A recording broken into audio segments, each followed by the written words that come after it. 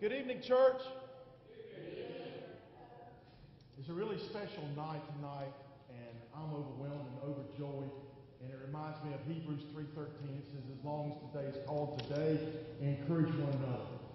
And this lady and her testimony, as I heard it last week, was an encouragement to me.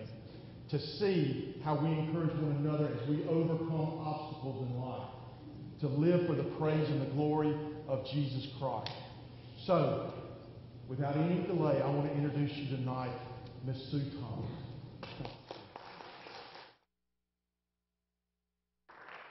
What a joy to be with you. I've escaped Ohio and the harsh winter of snow, -20, and it was my prayer, please God, take me south. He answered that prayer abundantly. The day that we left, it was -20. The first day that we were here, it was 81. Now that is answer to prayer. Before I go any further tonight, I need to let you know that I am not a pastor. I'm not a preacher. I hold the faith for myself that I will allow the men to lead and I will follow. I am also not a teacher. Okay? But if there would be any title that I would carry through life, it's that as a witness. Being profoundly deaf since the age of 18 months, my eyes have been everything for me. To behold the majestic splendor of His beauty, all of His creation, and to be able to communicate with my fellow man by reading lips. Now, I need to share with you that as a witness, I followed the same footsteps as long ago on that first risen Sunday morning as Christ revealed Himself to a woman and told her to go to the disciples to make Him known. I followed. Now, there's a lot of times when I go in the churches, people kind of get all excited. They think they're getting this big celebrity to come in. Big, yes. Celebrity, no. I am God's greatest sinner, saved by His grace and His grace alone. Now, I'm going to share my story tonight, and I'm going to share it in depth. And if there would be another name for my story, it would fall into two categories. And basically, Hollywood with Bruce Willis would either name it Die Hard, or they would name it The Good, the Bad, and the Ugly. Okay? But whatever rate, the story that you're about to hear is true. The names have not been changed to protect the innocent. I'm guilty as charged. 18 months. As a child, I had normal hearing. Early evening, I was watching TV when all of a sudden I turned up the knob full blast. My brothers ran up, turned the knob down. I turned it up, they turned it down. Mom and Dad came running into the room to find out what all the racket was about. They took one look at me, thought I was tired and cranky, and they put me to bed. That night when my parents tucked me into bed, neither of them realized it would be the very first long, silent night of the rest of my life. It wasn't until the next morning, as sounds were going off, my mom was talking. She realized I was totally oblivious to my surroundings.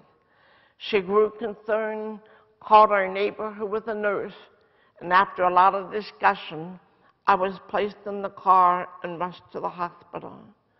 There, the doctors examined me, turned to my mother, and said those words that would follow her the rest of her life.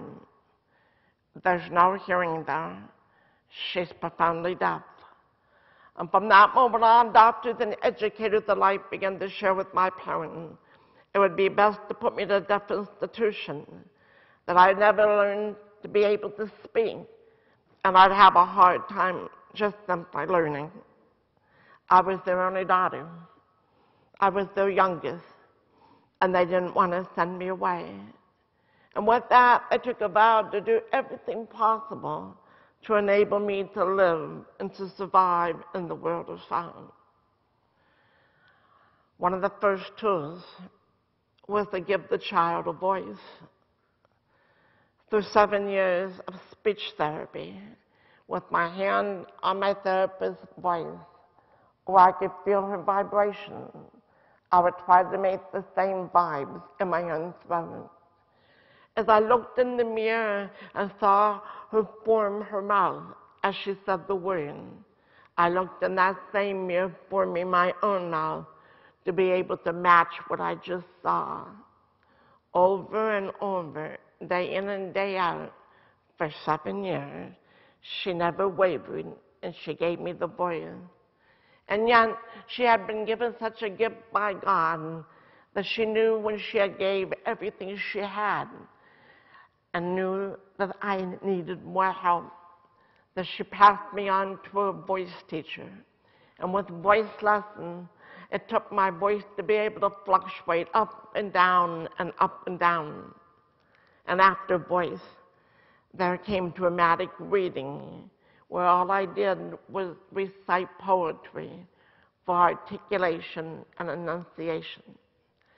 In spite of all these years of therapy and lessons, I know I still talk funny. And people will say, oh, no, you don't. Oh, but I know I do. Well, how do you know that? Well, I can be at the airport, a hotel, a restaurant, anywhere at any time and place, and somebody will always come up to me and say, where are you from? You really have an accent. It's just a little bit different. And yet, I've been claimed to be German. I've been claimed to be British, South African. The only one that hasn't claimed me is the Chinese and the Japanese yen. But basically, give it up more time with the right wind. Who knows, one day, I just might sound just like them. I don't know. But it was the voice that got me in more trouble than anything else. It was the voice that would lead me to total despair and isolation. You see, this little kid that had a couple of brothers wanted to go to school with them on the yellow school bus. I was placed in the public school system. Being the only deaf child, I sat in the front row, tried to read my teacher's lips. Opening day, the teacher instructed to the class that we were to stand beside our desk and introduce ourselves to our classmates. It became my turn that day, and I got up very slowly and very proudly. I looked down at my classmates and said something like, and with that, the entire class erupted in laughter. Those kids were laughing so hard that day, I turned around to try to figure why everybody was laughing. And when I couldn't figure it out, I just sat down. But I came to realize that every time I was to open my mouth, the entire class would erupt in laughter. I got to the point where I wouldn't open my mouth. I remember sitting in that front row, watching my teacher ask all sorts of questions, like, what's the state capital to Ohio? And I would sit and wait for the answer, only to see her break out into a big smile, shake her head, and say, very good. What's the state capital of Pennsylvania? I never realized that some smart kid behind me was raising his hand, giving the answer. As a result, I went through all of my school days getting just about all the questions. I never got the answer. And my grades became D's and F's. And one day, my teacher came up to me at my desk, and she looked awful sad that day.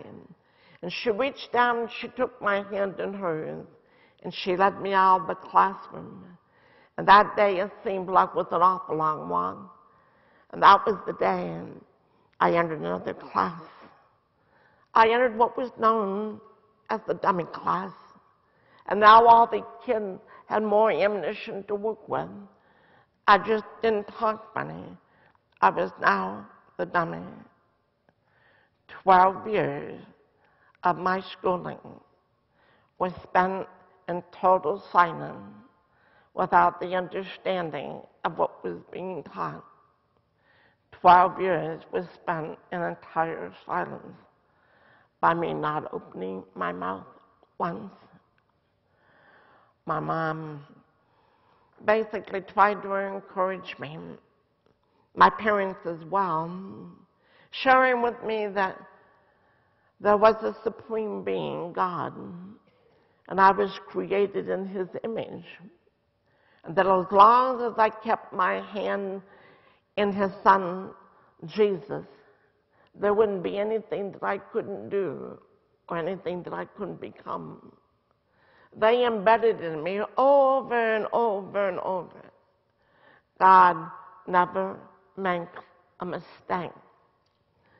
And you know, as a simple faith of a child, I truly trusted my parents, and I truly believed that God didn't make a mistake. But as the years went by, and the isolation and the loneliness overtook me, I began to question if God had made a mistake. Along the journey, God gave me different escapes, open doors in a unique way, whether it would be a skating rink where I could lace up my skates and go as fast as I could and nobody could touch me, where I became a champion skater at the age of 7. Or whether it was a typing teacher who has set out with the mission to make every student that crossed through threshold to be the fastest typist in the history of the typewriter. And just because I was deaf, I wasn't about to be excluded. That woman worked with me day in and day out. And I can remember typing 18 words a minute, 32, 57, 93, 128, 145. I think I sneezed at 176.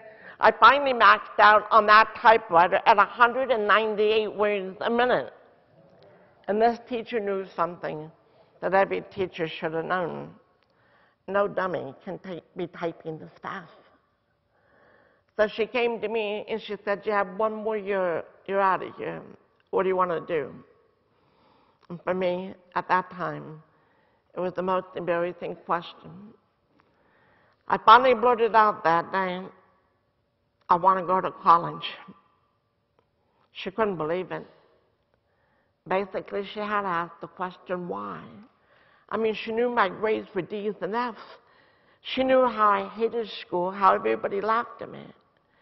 So she just couldn't believe it when she heard me saying, I want to go on to school. And that was really embarrassing that day when I finally blurted out and said, because I just want to be like everybody else. She believed in me. And she began to work with me one-on-one. And through her life, I went to college. I just didn't realize it would take me 8 years to leave the place. Not 4, 8 long years. I finally got that diploma, and I thought the world couldn't wait to hire me. After all, I'm a college graduate. Boy, was I wrong. The world wouldn't hire me. Not at all. Why? I couldn't use the telephone. She's deaf. She might misunderstand. Now, we can't have it. And with that, I went back to the same hearing and speech center that taught me to speak. Pounded on their doors asking for a job. I know they felt sorry for me. Why? They hired me. They didn't even have a job for me. I was like a gopher, a jack of all trades. And you know, some days I remember taking paper clips out of one box, sticking those paper clips in another box, and then putting them on the shelf. But I was only there a short time. Well, God, that had wrote my script in life, was taking me to a new chapter. You see, it was a friend at that hearing and speech center who in turn had a friend that lived in Washington, D.C., who in turn had a friend that worked for the Department of State, who in turn had a friend that worked for the F.B.Eye. Now you're following this. This is important. Through a friend of a friend of a friend of a friend, from Youngstown, Ohio, to Washington, D.C., I get word that the F.B.Eye is looking for deaf people. And if you don't think that I panicked, I thought to myself, what did we do? It took them a long time to calm me down that day. They said, you didn't do anything, Thomas. They just want to know if you want a job. Do I want a job? Somebody was finally going to hire me for who I was. Scratch that. I'm going to be with the F.B.Eye. I couldn't wait to get to Washington, D.C. The first week was like a dream come true. They took me around. They introduced me to all the agents. After all the introductions was over, they took me downstairs to the firing range where all the agents practiced their target shooting. That was their first mistake. Their second mistake is when they handed me a Thompson 45 submachine gun. I shot up their entire ceiling that day without even trying. It was a long time before they let me go back downstairs. And then I started my training to become what was known as a fingerprint examiner for the F.B.Eye. Within the first 5 minutes, I realized I had made the greatest mistake of my life. Someday, when you don't have anything else to do, take a look at any one of your fingers really close and look at all those funny lines. That's fingerprints. It was my job 8 hours a day and 5 days a week to count every single one of those lines on that finger. And I can honestly tell you, if you've seen one fingerprint, you've seen them all. Get me out of here. One day my supervisor comes running in, she's all upset. And she tells everybody to stop everything. She looks at me and says, Thomas, they want you at the front office. There's only 2 reasons a person goes to the front office, either to be terminated from their job or to be interrogated by the F.B.Eye agents. I walk into that office that day, there's 9 men standing on the walls, each of them in 3-piece suits. They look typical like G-men. They take one look at me and they tell me to sit down. And the questions started. And they went something like this. Miss Thomas, we understand that you read lips to communicate and you do a very good job. But there's only one thing we want to know, just one thing. Do you watch TV? Do I watch TV? That's all you guys want to know? I mean, is it a federal crime to watch TV? I confess, I watch TV. Well, is it difficult for you, Miss Thomas? Do you get anything out of it? Well, yeah, I do. I mean, no, I don't. I mean, I don't know. Do you know what I mean? You know, if the camera's on the person, I can see the lips, I can read them, but so many times the camera's not on the person, there's no lips for me to see, so I don't understand anything. Well, how about movies, Miss Thomas? You go to movies. Is it any better for you? Yes, sir, I go to movies, and it's a lot better, it really is, you know. The lips, they're a lot bigger. On and on went the questions, and I came to realize that the F.B.Eye had a large problem. They were working on a case in which they video filmed the suspect. But on this particular case, when the camera activated, the sound mechanism failed. They had all this film with the bad guys talking. They just couldn't hear it. And they wanted to know if I would watch it. And if I got any words to write down the words what they were saying. I said, sure, no problem. From that day on, I never went back to reading fingerprints. I read lips for the F.B.Eye. And to sum up my job, I followed the bad guys around. I read their lips. Then I went and told the good guys what the bad guys were saying. And they even paid me to do it, too. And overnight, like the snap of a finger, I finally made it in the world of sound.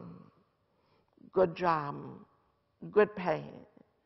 And at the age of 35, I lived in the fast lane of Washington, D.C., celebrating my success. There was only one problem. In my journey of 35 years, I had developed carrying some baggage on my back. And with each passing year, that baggage was getting bigger and bigger, or I resented it, or I hated it, or I despised it. And what was that big bag filled with? All the hatred, despise, resentment of being deaf. I hated being deaf. And by now, at the age of 35, I am totally convinced God made a mistake. Oh, yeah. I'm an expert lip reader. My prime one-on-one. I can do two people. You'll talk, you'll stop. You'll talk, you'll stop. You'll talk, you'll talk, you'll talk. I get it. For every person that you add, I start deteriorating, and I can't do it. Because somebody's going to talk, and I got to find out who is. And by the time I found them, they said a word, a sentence, a paragraph. I miss it. I can't do it. And the very thing, and the only thing that I ever wanted in my life was my hearing. All I ever did was cry out to God, give me my hearing. Let me hear. The answer was always the same. The great silence. I was convinced God made a mistake because in His creation, when He created me, He created me with a heart that absolutely loves people. Oh, I love people. I can't get enough of people. But I can't be with people.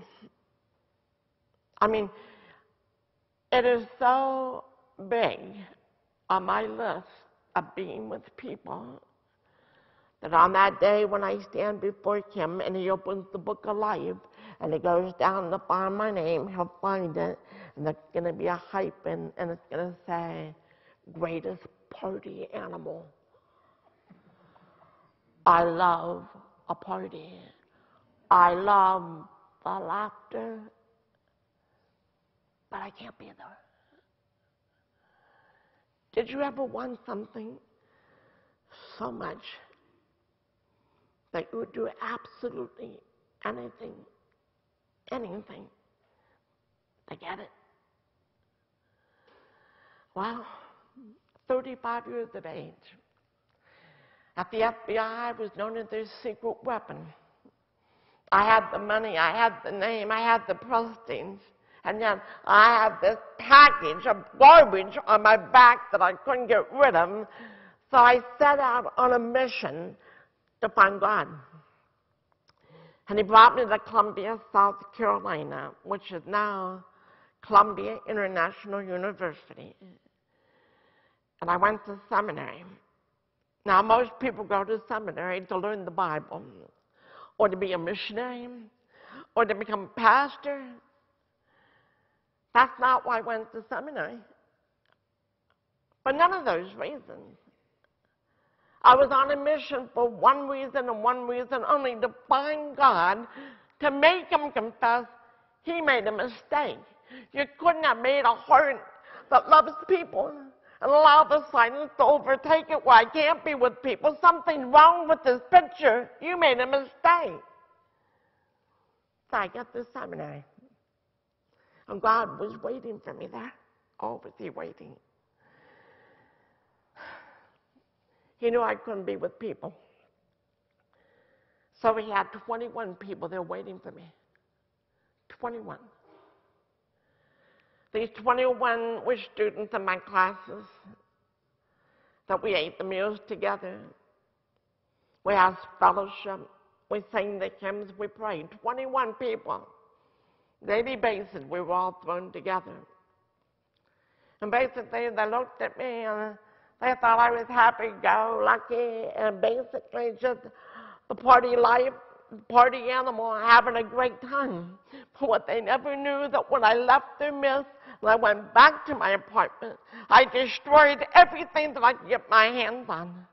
Everything, with the hatred and rage of being in their midst and not having the understanding of what was going on, and God wasn't changing my plight. And basically I said, if you won't do it, I will. I will. In my own selfish, sinful nature, I turned from God and went my own way to get what I wanted. And I did this in a very unique way. I went to one of my friends and I told her a lie. I told her that I had a terminal disease, that I was dying. You what? I lied. I told her I was dying. Why would you do such a thing? Because in my confused state of being and in the sin nature I was, I rationalized it that if she believed me that I was dying, she would want to spend as much time with me one-on-one. And that's exactly what happened.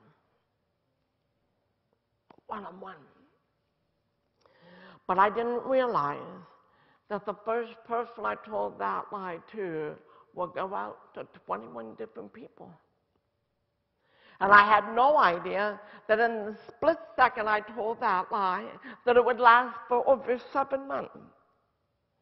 And surely, I had no idea that that lie was so consume me and destroy me that I was wasting away and my mind was one confusion. The school was praying for physical healing for me, and the Lord God, who knows all and sees all, knew that I didn't need no physical healing. I needed a spiritual healing.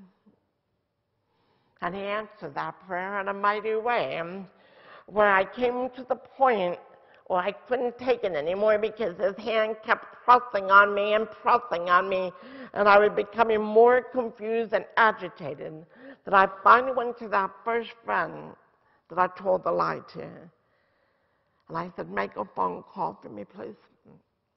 Call my advisor at school. Tell him I need to meet with him the first thing tomorrow morning. And he is to have another faculty member with him. That morning, I met with those two men with tears streaming down my face. I confessed my sin. I knew that I would have to go to those 21 people and tell them the truth. But what I didn't know is I'd have to stand before the entire academic committee of that school to tell them what I had done. The night before I was to meet that committee was the longest, darkest, quietest night of my life. The shame and the guilt was unbearable. Where I began to pack my suitcase to run away, I couldn't face them. And while I'm packing, my Bible falls on the floor, and it falls open face to the point where I have to bend over and pick it up just the way it laid down. And I sat on the bed and I looked down, and I looked at it, and I looked at it again. And I started chuckled and I shook my head. Because I'm in the book of Hosea. The book of Hosea. I didn't even know they had a book of Hosea. I mean, I didn't even know that there was such a book or what it was about, and here I am in the book of Hosea. So I look down and I read the first line, and when I read the first line, it was, Lord had just grabbed me. He had my attention, that I couldn't stop reading. And in that darkest, quietest night of my life, I heard the voice of God that even deaf people can hear. That night when he spoke, he didn't just speak. He gave me a promise. The opening word that got my attention was, "Oh, Thomas, return to the Lord your God, for you have been crushed by your sins. Take words and come back to me, for my anger will be forever gone. I will love you freely, Thomas. Your roots will go deeply into the soils of Lebanon. You will blossom as a lily. Your people shall return from exile far away and will rest beneath my shadow." He gave me that promise 30 years ago. And he's kept him. He's kept him. I have never seen his anger since that night. My feet have been planted, they shall not be moved. And people along the journey have said, "Oh, you're so beautiful." I used to groan and shrink and get all embarrassed, and the Lord basically touched me and reminded me of the promise. You will blossom like a lily. If the people can see the beauty in me, they see Christ in Him alone. I have seen the fulfillment of Hosea 14:1-8, except for the last promise of that verse. "And your people shall return from exile far away and will rest beneath the shadow." That night, with that promise of making God confess He made a mistake, I fell on the floor and I cried out in anguish, "My Lord, my God, have mercy. I can't live like this. I can't walk the path of silence. I resent it. I despise it. I'm lonely. I can't do it. But if this is what you're calling me to do, then you're going to have to live in me, and you're going to have to do it for me." At the age of 35, I came to the foot of the cross, and my shame and my humiliation, and I totally surrendered my all, that I could not do it,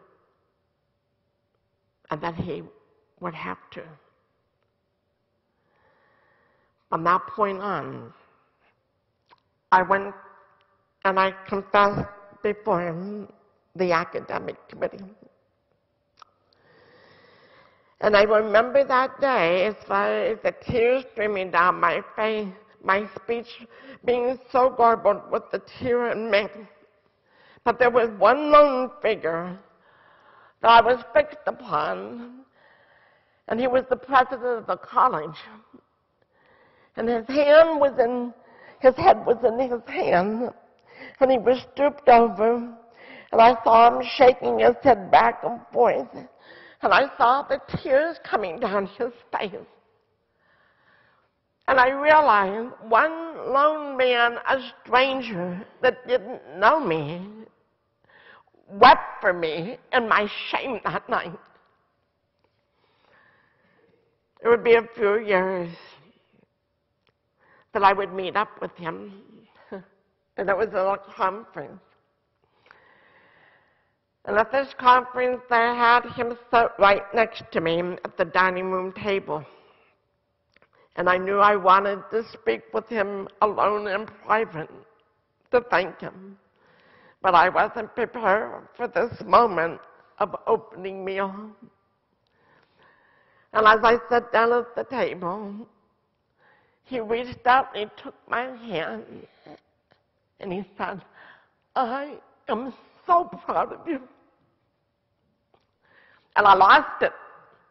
I totally lost it. I basically said, "Dr. McQuilkin, please excuse me. I'll be right back." And I went out. And the tears are flowing, and I'm thinking, God, he doesn't remember. He can't possibly remember.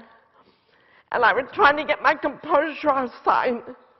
And after prayer, I was able to suck it in and come back to him. And looked at him, and I said, "You know, Dr. McQuilkin, I need to speak with you. And I need to speak as soon as possible. I know we have the whole conference, but I don't want to wait that long." And he said, "Well, you know, I'm speaking tomorrow morning for the opening session. Let's get together right after that session, and we'll have time together." I said, "Thank you." The session ended, and I'm on my way to meet with him. And lo and behold, another man comes approaching me. And he's all smiles, and he points at me, and he says, "You're Sue Thomas." I said, "I am." He says, "I've heard so much about you. I can't wait to have some time with you."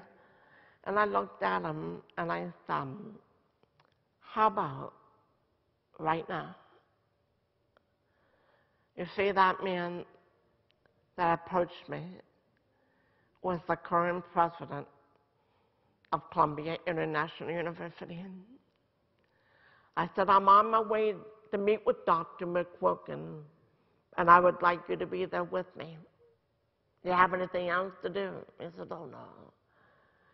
So off we go with my friend, my associate, 2 women and 2 men, sitting around a round table.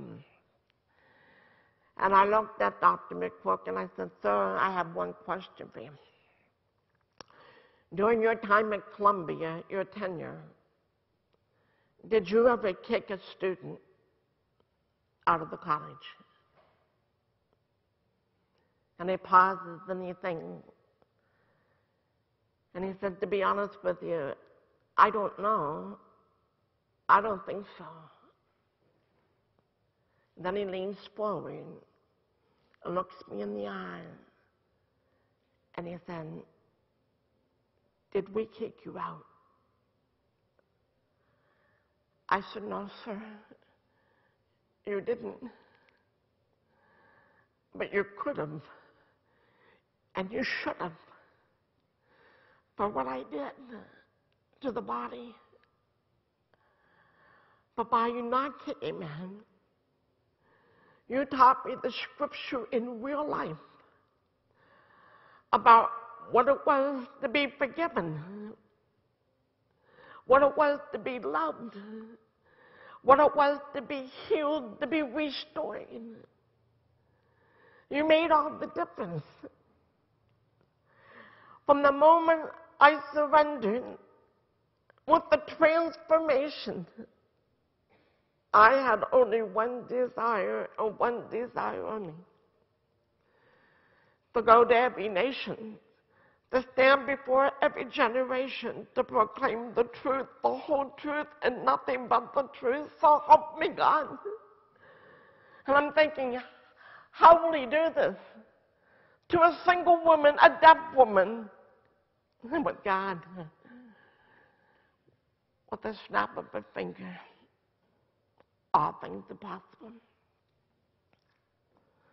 He would use the F.B.Eye. He would use the F.B.Eye, and he would have Hollywood do a TV series. That here in the United States, some 2 million people watched it weekly. But more 64 nations around the world would watch Sir Thomas F.B.Eye. And as much as when Hollywood did the story, you know Hollywood, all the glamour. My story, the true story, Hollywood wouldn't touch. So I did a DVD with the true story called Nothing But the Truth. The truth is that when I surrendered my all and I completely died and allowed him to live, there would be one of the greatest transformations that ever took place. The baggage of hatred, of bitterness, of despair would be dropped. My worst enemy, my deafness, would become my best friend. But it is only in the silence that we would truly hear that still small voice of God. It's only in the silence that he will direct our paths. We will know the difference between right and wrong. We will have a peace that surpasses all understanding, that no one can touch or no one can take.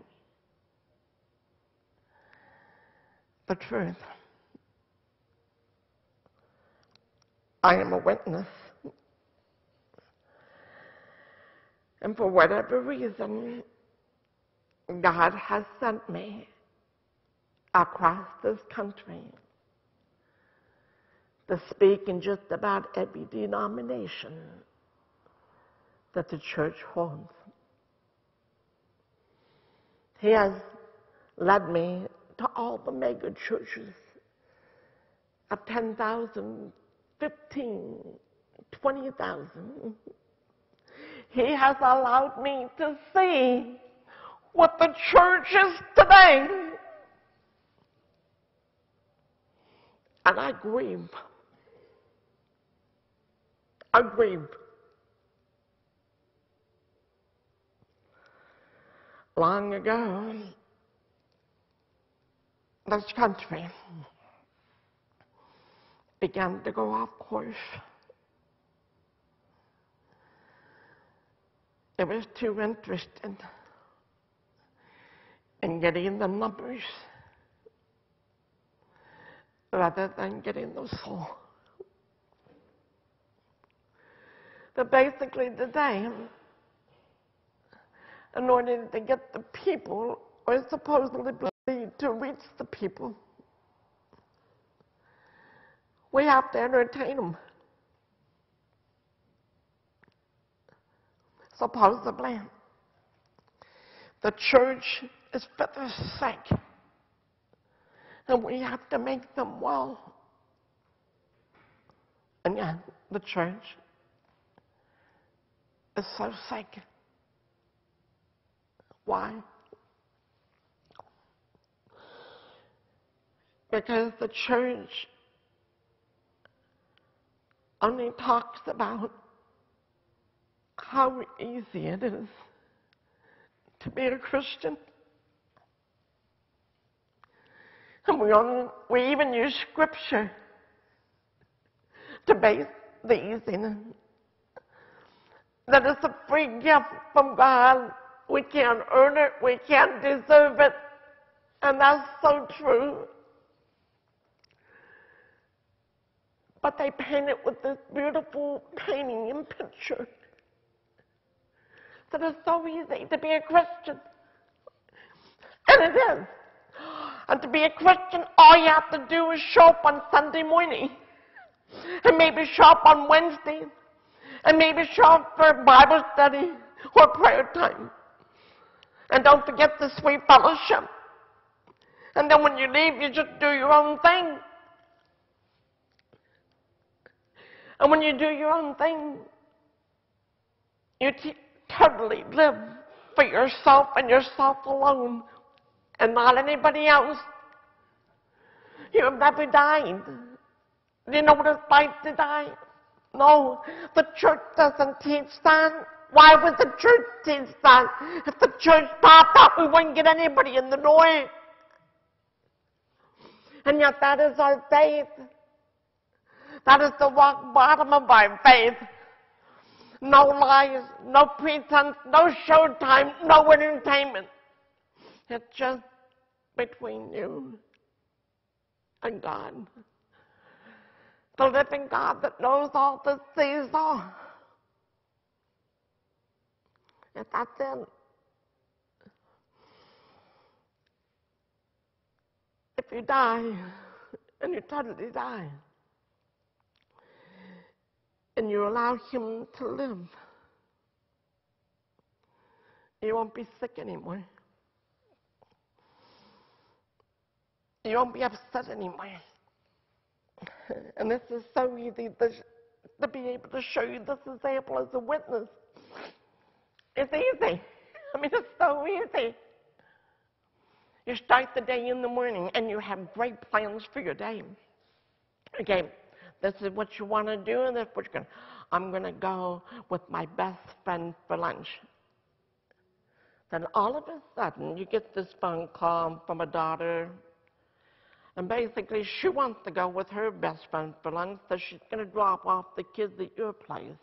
And because you're the grandma, it's your responsibility to take care.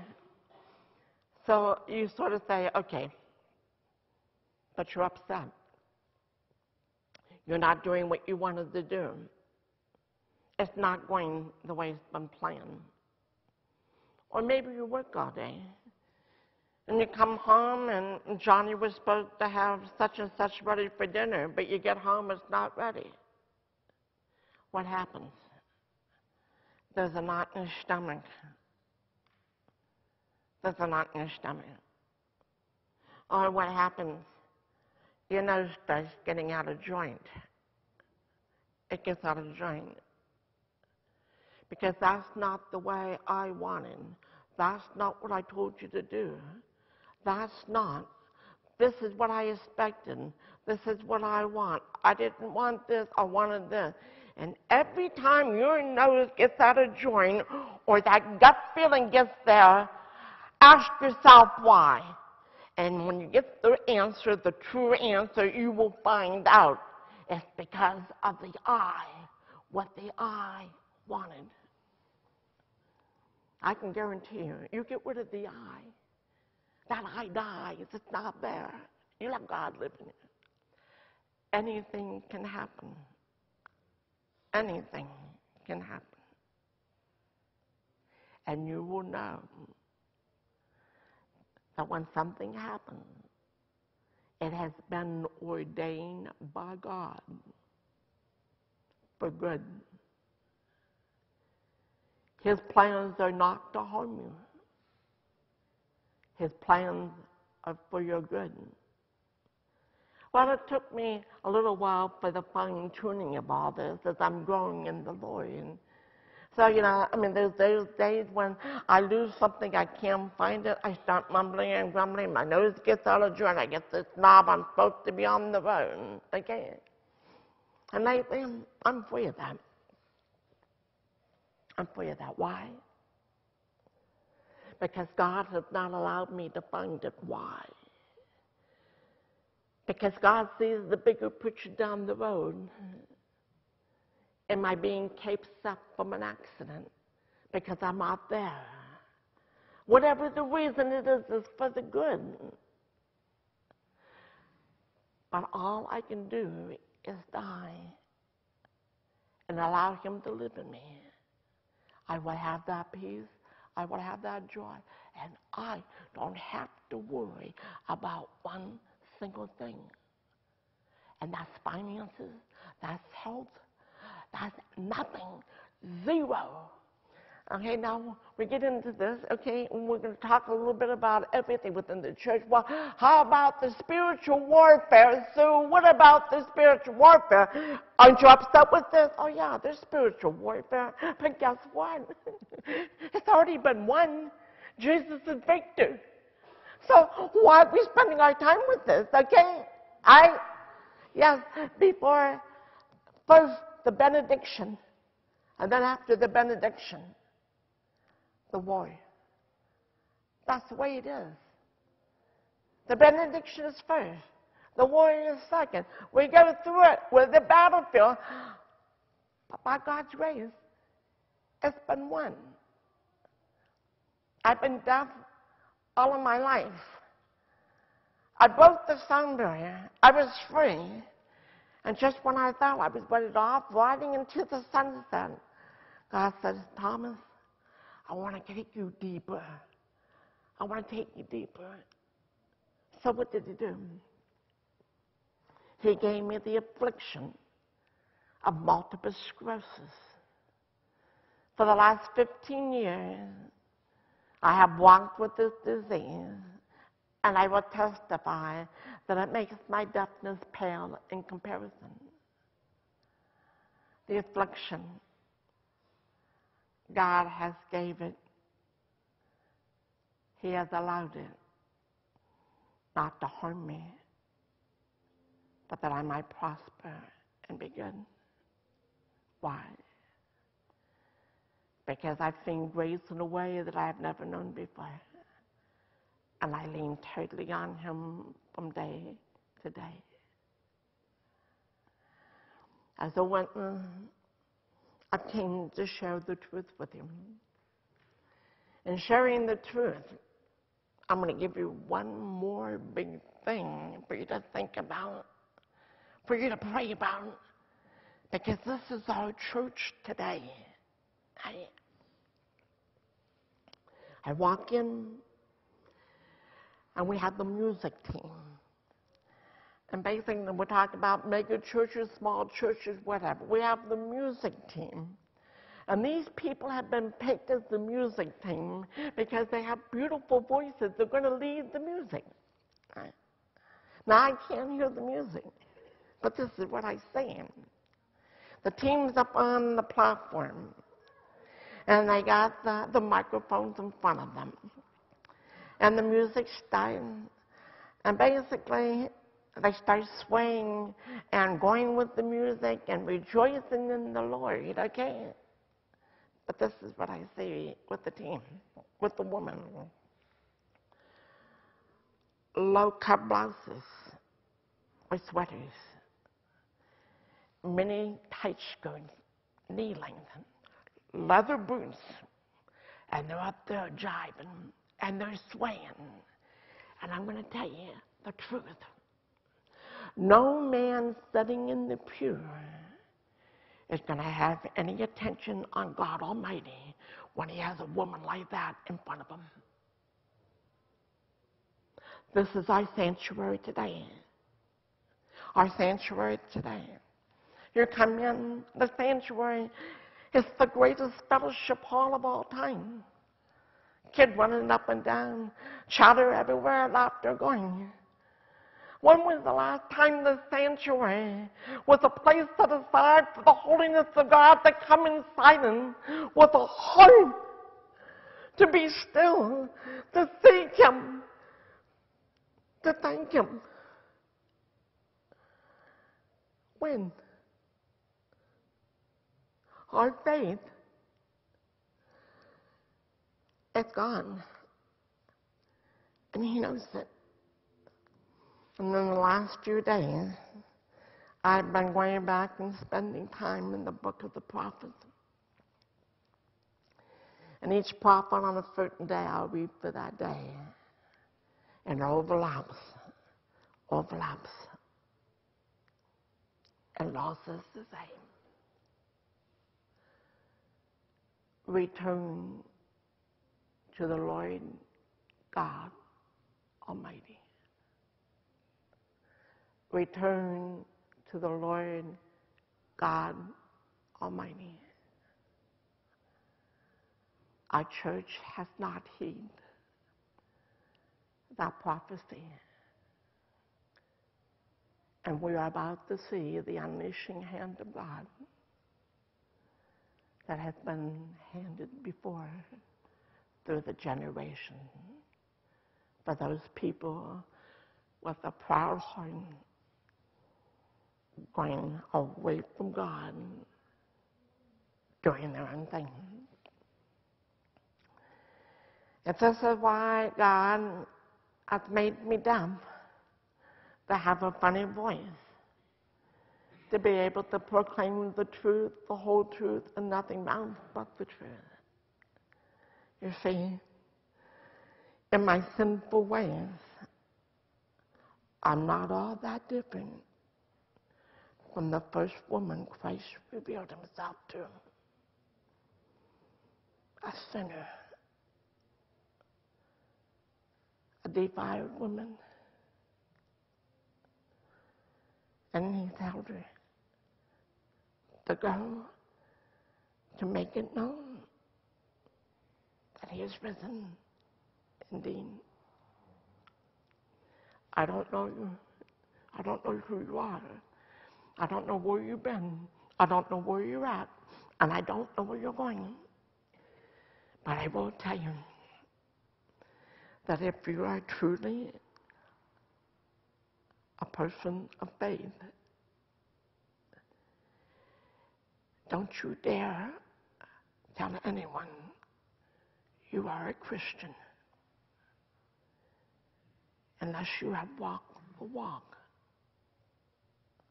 and going to that cross. Because it's no longer any good to talk the talk. That's all we've been doing. Get real. Be truthful. And die that you might live.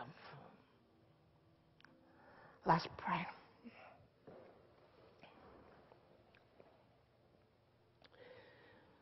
Oh, Father God, we come before you to thank you and to praise you. To still have this sanctuary, Father, in our midst. When we realize the hard times will be upon us, Lord. That soon one day the doors of the sanctuary will be forever closed and locked. Father, give us the new understanding of our faith, of who you are, Father, of what you are, and who you have so created us to be. Your creation, Father, made in your image, that you might be glorified, that you might be exalted, that you might have communion with us in sweet fellowship. Father,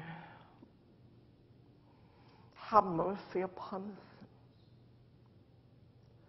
for we know not what we have done. Our sins are many,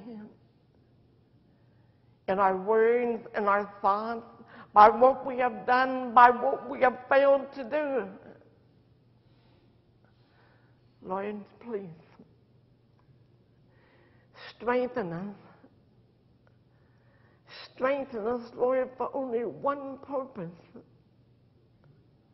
That we might have the strength to return to you with all of our hearts, Father. That we will return to you in our shame and in our guilt. That your anger will be forever gone. How long, Lord, will your patience endure? How long before you say enough? Lord, it is my prayer for the body of this church that you will move in a powerful way, that you will speak to them, Father, that you will speak the word, that they will be convicted, Lord, that they will grow in your ways. Lord, take the deafness from their ears. Take the hardness from their hearts. Help them, Father, to totally die and surrender. That you will give them life in abundance. Help this sanctuary return to the place of its founding, dedicated and concentrated anew to you. Not about showtime, Lord. Not about showtime. Not about entertainment. Not about reaching the numbers, but Lord, that they're committed to touching and reaching the soul and building up, that each one of its members shall be strong, and in the strength that this church will be strong. Strong as a witness to the community that something different has taken place. The people that hunger for you will be driven to the sanctuary. Oh, Father, we thank you for this opportunity to know what is right, what is wrong. We thank you for your leading, Father, and we pray for the leadership. Lord, that you will give them boldness, that you will give them strength, that you will give them truth, that they will lead, that the people will follow, that they will be shepherds of this flock, that know their sheep by name, that they will know the waywardness and the ways of the people, that will lead them back to you. We cry out to you, Father, for goodness and mercy. We thank you for your loving kindness and your patience that you have given. Father, touch our heart that we may return to you before your wrath becomes upon us. We pray this, Lord. Hear us and answer.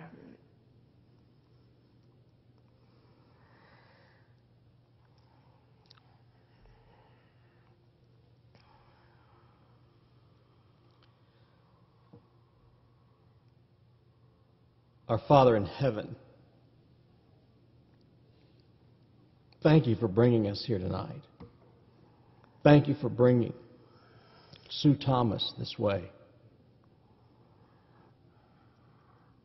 Thank you for the testimony that you've given to her and the boldness and faith. Thank you, Lord, that she's willing to tell the truth the whole truth, and nothing but the truth. Thank you for making us here tonight become honest with you and honest with ourselves. And realize, Lord, that much of the time our attention and our focus is on me and us. And our prayer is focused upon what you can do for us and what you can do for me,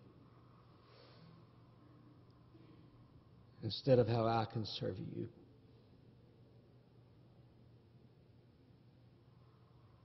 God, thank you for the times in our lives that crush us.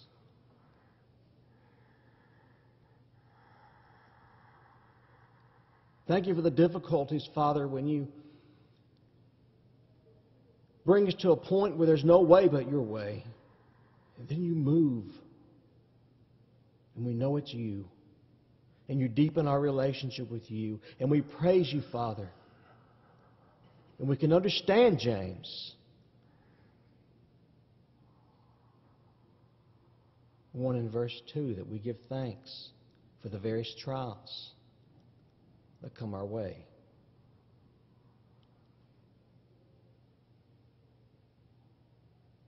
Father, may our focus, all of our attention, be on Jesus, on proclaiming His name and His gospel to our very last breath. And Father in heaven, we do pray that you would forgive us for playing church.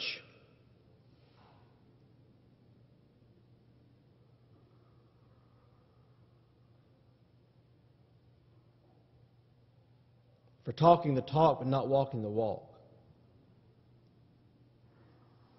Thank you for the conviction that I'm under right now, that we're under right now. Thank you for the power and the presence of your Holy Spirit.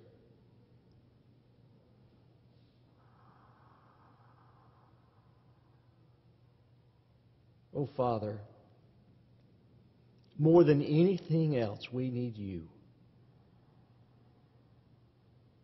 And we want to die to ourselves that you might live in us, that we might live for you, that we might have that intimacy of a relationship with you that is beyond anything that this world could ever offer,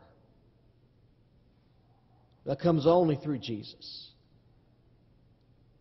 Father, forgive us for idle talk.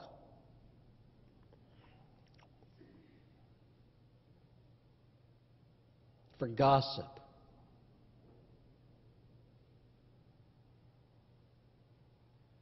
For pride. Bring us to the end of ourselves that we might find you. And then, Lord, bring revival. Move in and through your church and your people. For we who call ourselves followers of Jesus, may we truly be followers of Jesus.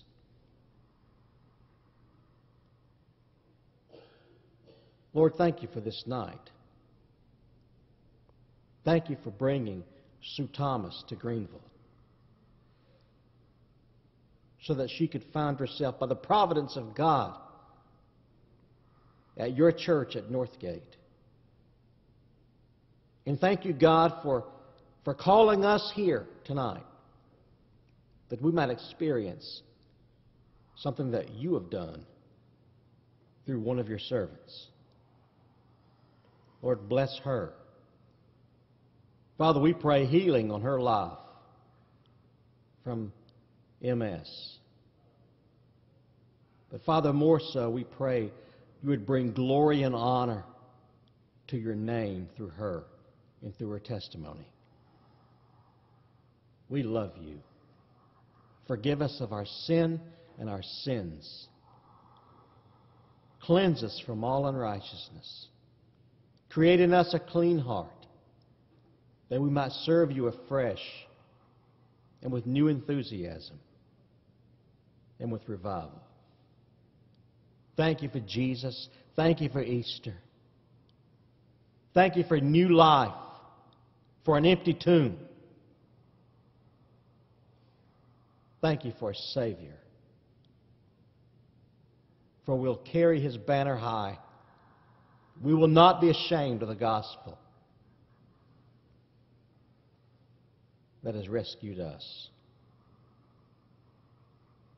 Father, we love you. We worship you tonight. And we pray this and we pray all things in Jesus' name. Amen. Amen. Sue has books in the vestibule. You'll be interested in seeing them, reading them, getting to know her better, hearing more of her story. The television show she was talking about, F.B.Eye, F.B.E.Y.E., was on PAX Network from 2002, I believe, until 2005. And you can find it. You can watch episodes. Fascinating. Fascinating. God's work in and through her. So, Sue, thank you very much. Thank you for coming this way tonight and being obedient to the Lord and sharing your story. For God's taught us through you tonight. Thank you. Let's say thank you to Sue. That's right. Amen.